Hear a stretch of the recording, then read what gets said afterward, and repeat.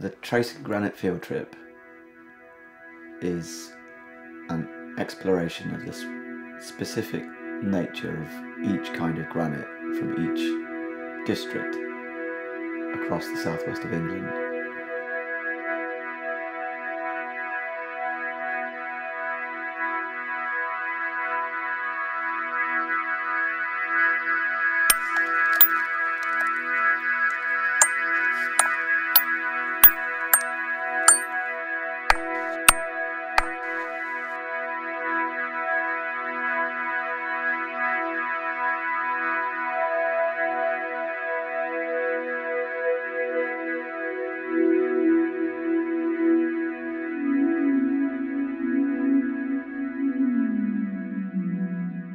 I've had quite an interest in life, really, in the granite industry.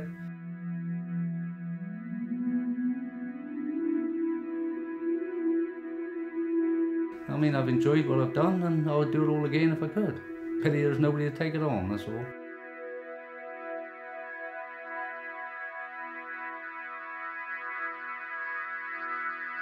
It's weird with the quarry spaces because they're a negative space, so they're an absence in the landscape, whereas we think of buildings as being, buildings have stories and people inherently wrapped into them.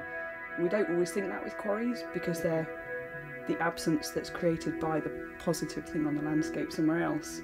But actually, when you've got the right people there to tell you about them, they're really animated spaces and they're actually full of life and noise and rhythm, and once you've seen that in one place, you can sort of have that memory of it in a place where it's not there anymore.